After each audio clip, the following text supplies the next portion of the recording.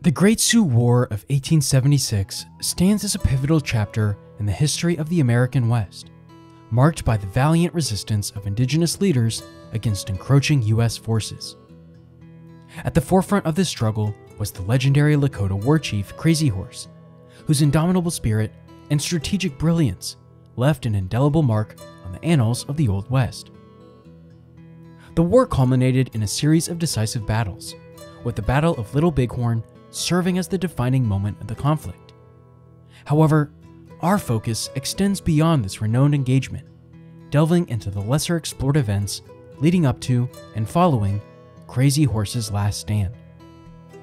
The essay traces the intricate tapestry of conflicts, from the encounters at the Dull Knife Fight to the climactic showdowns at Wolf Mountain. It unravels the complexities of Crazy Horse's strategic decisions, examining his alliances with other indigenous leaders and the challenges faced by their communities. Beyond the battlefield, the narrative encompasses the harsh winter campaigns, the tragic aftermath of surrender, and the untimely demise of Crazy Horse, shedding light on the multifaceted dimensions of this tumultuous period.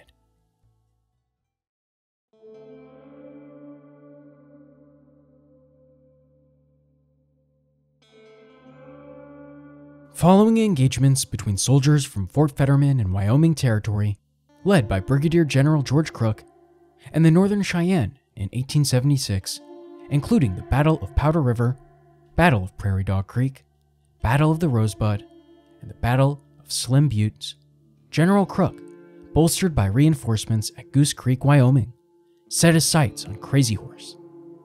In October 1876, upon learning of a Cheyenne village, Crook dispatched Colonel Reynold S. Mackenzie to locate it in the southern Powder River country.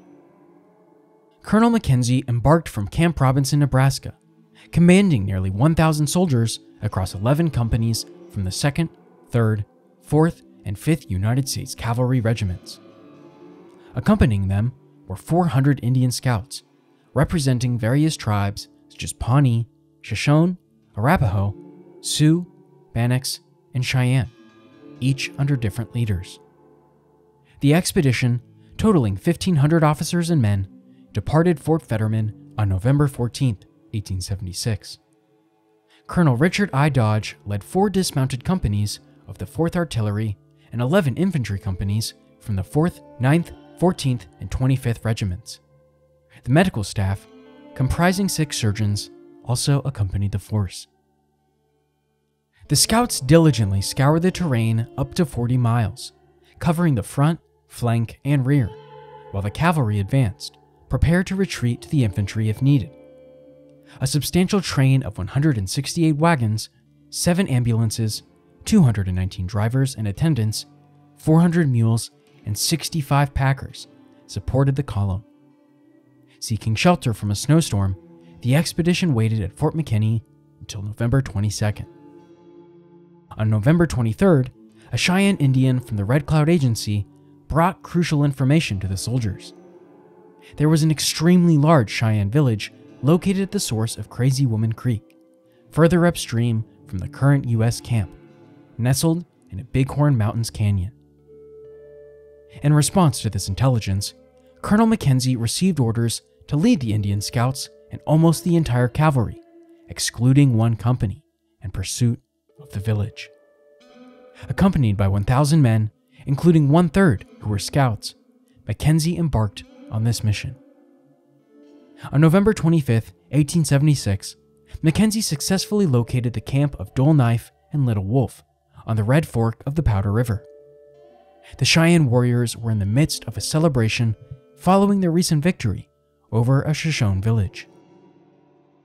Choosing to strike at dawn, Mackenzie launched an attack, compelling the warriors to abandon the village. Some were compelled to leave behind their clothing, blankets, and buffalo robes, fleeing into the frozen countryside. Chief Dull Knife and his warriors resisted fiercely, engaging in prolonged combat. The Pawnee warriors, fighting alongside the soldiers, displayed remarkable skill against the Cheyenne. Tragically, 2nd Lieutenant John A. McKinney of the 4th United States Cavalry Regiment, along with 5 enlisted men, lost their lives in action. Despite this stiff resistance, Chief Dullknife's Cheyenne warriors eventually retreated, abandoning their village. The entire Cheyenne settlement, consisting of 200 lodges and all of its belongings, were completely destroyed, and the soldiers captured approximately 700 head of livestock. Dullknife bore the heavy personal cost of the conflict, losing 3 of his sons in the battle. The immediate aftermath was marked by a desperate struggle against the biting cold of the night, causing immense suffering. Heartbreakingly, 11 infants succumbed to the freezing temperatures, cradled in the arms of their famished mothers. Amidst these grim conditions, the US soldiers recovered artifacts from the Battle of the Little Bighorn. Dullknife's followers found themselves stranded in the harsh November weather, lacking adequate clothing, and many fell victim to frostbite.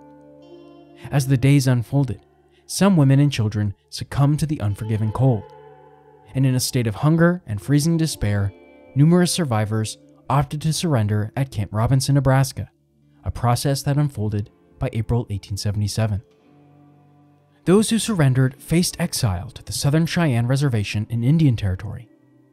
Their year on the reservation was marked by the ravages of disease and hunger, leading to a dire situation for many, including Dullknife and his followers. Eventually, they seized an opportunity to escape, giving rise to what would later become known as the Northern Cheyenne Exodus.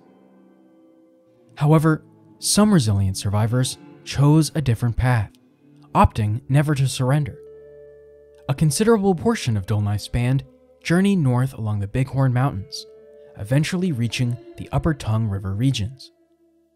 Some even joined Chief Crazy Horse's Oglala Sioux camp on Beaver Creek, demonstrating their determination to forge a new path in the face of adversity. Unfortunately, this new path would be defined by its dead end, a dead end to not only the Great Sioux War of 1876, but to the legacy of Crazy Horse's war chiefdom at large.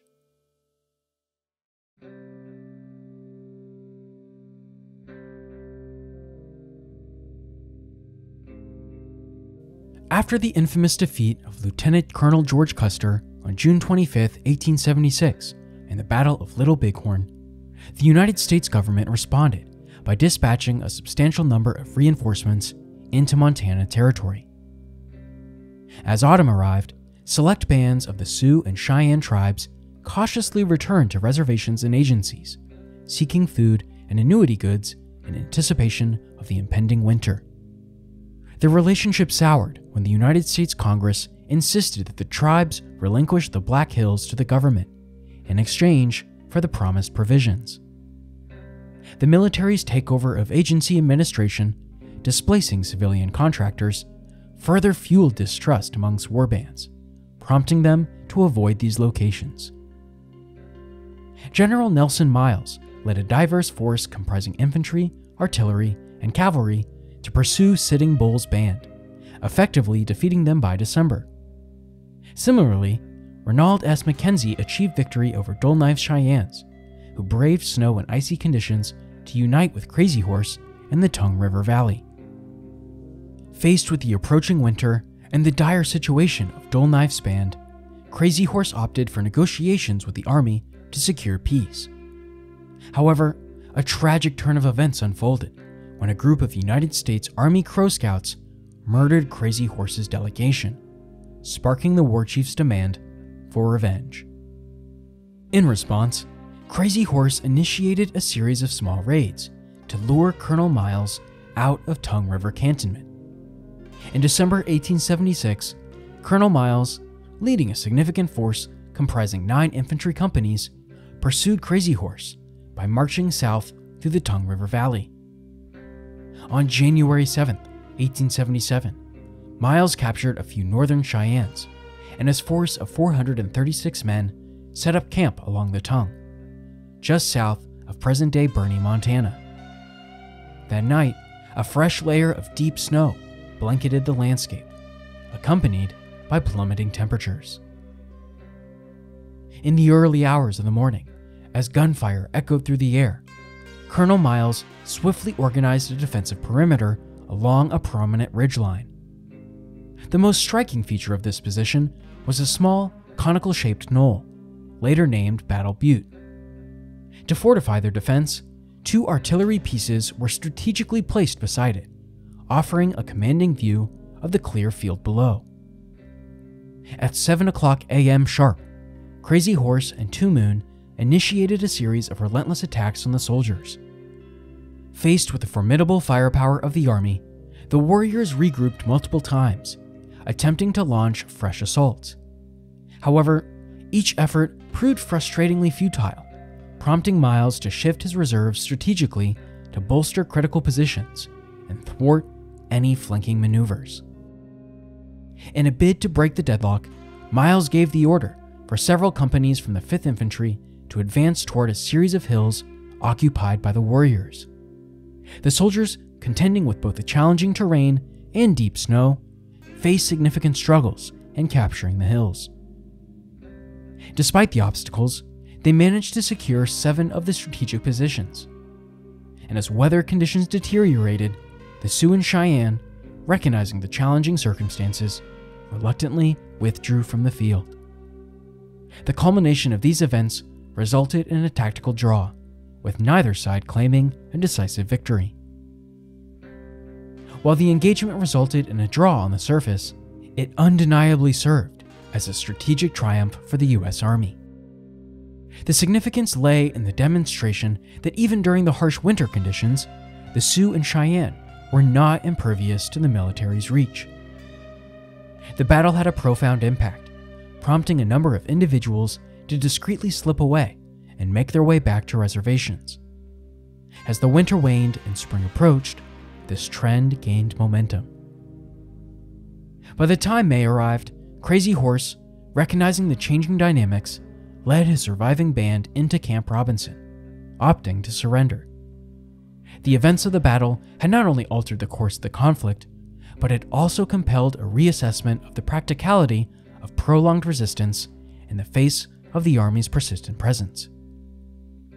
In May 1877, Crazy Horse and fellow Oglala leaders formally surrendered at the Red Cloud Agency near Fort Robinson, Nebraska. And for the next 4 months, Crazy Horse resided at the agency, drawing attention that sparked jealousy amongst Lakota leaders Red Cloud and Spotted Tail. Rumors circulated about Crazy Horse's inclination to return to traditional ways of life, causing unrest. In August 1877, news of the Nez Perce breakout reached Camp Robinson. When asked to join the army against them, Crazy Horse and Minneconjou leader Touch the Clouds objected, citing their promise of peace upon surrender. Misinterpretation of Crazy Horse's words led to tensions, and with growing trouble at the Red Cloud Agency, General George Crook was ordered to intervene. A council was planned but canceled over an alleged threat from Crazy Horse to kill General Crook. Crook ordered Crazy Horse's arrest, and on September 4th, 1877, troops moved against his village, finding it deserted. Crazy Horse had fled to the Spotted Tail Agency with his ailing wife, and after meetings with military officials, Crazy Horse agreed to return to Fort Robinson. On September 5th, 1877, Crazy Horse, Lieutenant Jesse M. Lee, and others set out for Fort Robinson. Despite protests from Lee, orders were received to arrest Crazy Horse. In a struggle to escape, Crazy Horse was fatally stabbed with a bayonet by a guard member. He was attended to by the post surgeon, the infamous Valentine McGillicuddy, but succumbed to his injuries late that night, marking the tragic end of a significant figure in the Old West.